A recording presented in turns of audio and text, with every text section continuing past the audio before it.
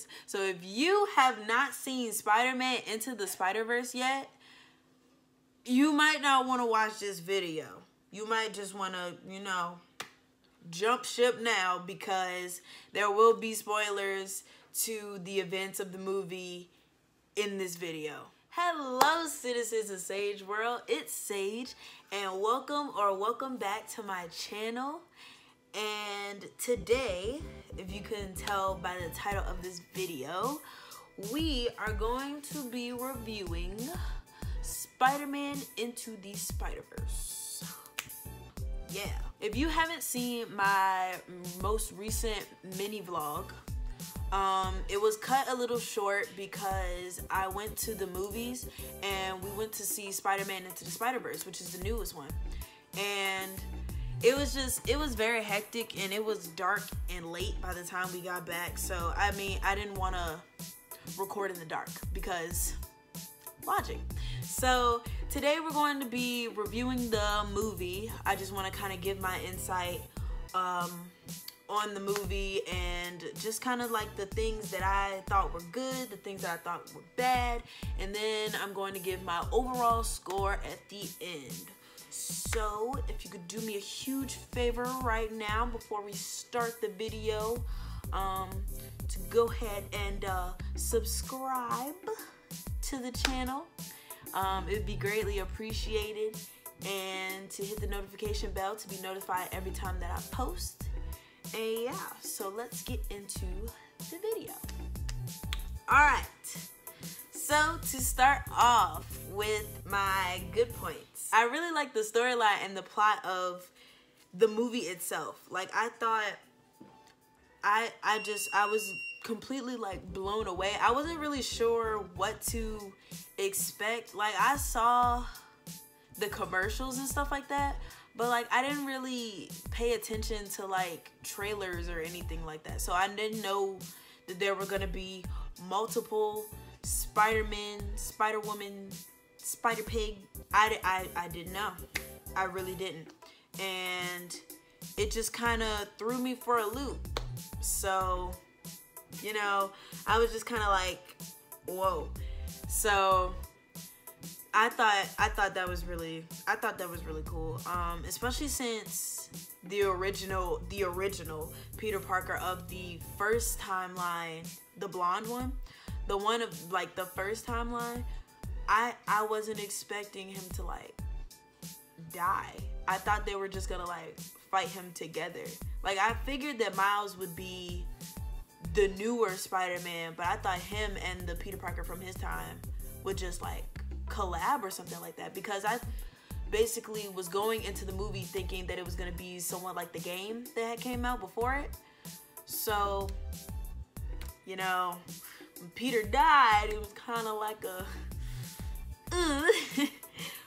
but yeah. So storyline, plot, it was a real, look, you shocked me. So the characters were nice. I really like the characters. My favorite one, I think, would be Peter Porker. Was that his name? Yeah, the pig. Cause I was watching the movie, and me and my friend who was sitting right next to me were literally singing Spider Pig while he was doing his little narrative, and it was a mess. We were hysterical. But yeah, I really liked that there were different spider people from different dimensions, and they all had a different storyline. Like, they basically, the very beginning, you know, they all get bitten by a radioactive spider. Like, that part is all the same, but the rest of their stories are different, and the art styles for the different people are different. Like, you have Spider-Man Noir, the all-black one. Like, he's like, his thing is like the old like mystery type of shows and stuff like that. You know, like the shows that would be like in black and white. And then Penny Parker, she was like from the very far future, and it was was mind-blowing, basically. I mean, I was shook. I was shook. The characters were all very dynamic, and I really liked the growth and the difference between each of them, and things of that nature. And then finally, my last good point is the soundtrack. Now, when I tell you my top 2 favorite songs on that entire soundtrack is Hide by Juice WRLD and Sunflower by Post Malone and Sway Lee. Those, just a round of applause, please, because the soundtrack is so good. Like, the soundtrack is so good. If you don't like anything else about the movie, you gotta like the soundtrack, because it's just, the music is just great. Like, it's just that. It's as simple as that. The soundtrack is great. The music is great. You gotta be a real music connoisseur, if you will. You gotta be a real music connoisseur to actually, like, understand how good the soundtrack was. Like, 10 out, like, yes. I can see why the film got 100% Rotten Tomatoes. That's all I'm going to say. Alright, now let's get into my bad points. I really only have 2, and they're not even really like bad points, because I just like the movie that much. But like, my first one is like, he didn't get the girl, quote unquote. So I was really expecting Gwen and Miles to like be a thing, but then she ended up being Spider-Woman from a different dimension, which kind of like took away my whole like expectation. Like, when they met and everything, and from the trailers, I was excited. I was like, oh yeah, ready to get the girl, they're ready to be together, and the movie's gonna be great, da da da da.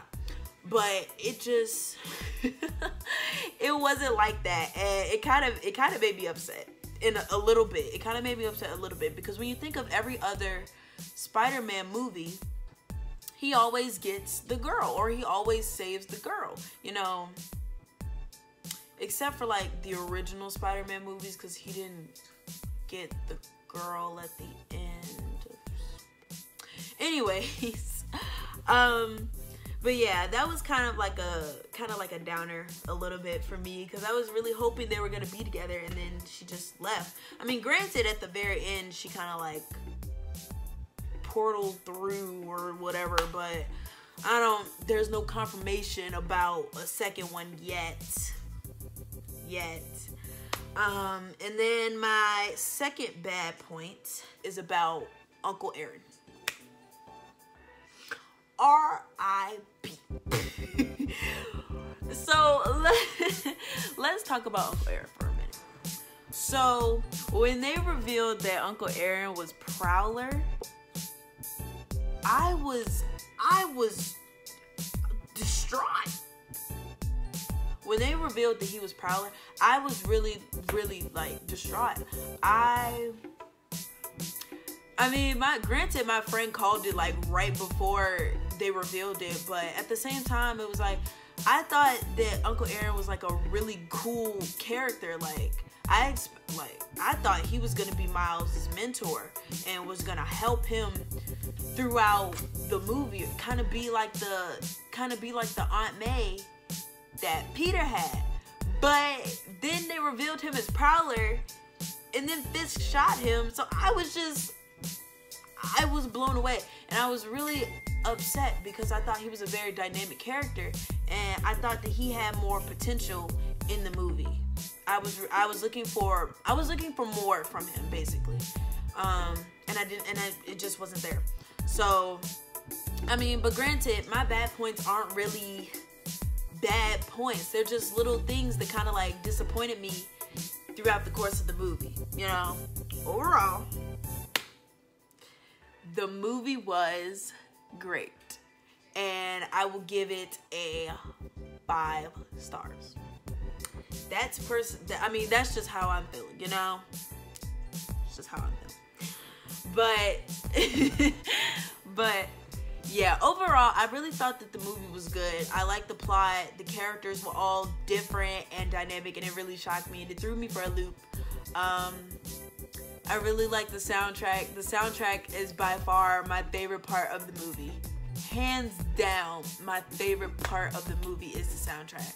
If you like this video, don't forget to like and comment and subscribe to my channel to see more of me doing my thing. And I hope you all have a nice, lovely day. So follow me on all my social media, the Twitter and the Instagram, and I will see you guys on the flip side. Bye.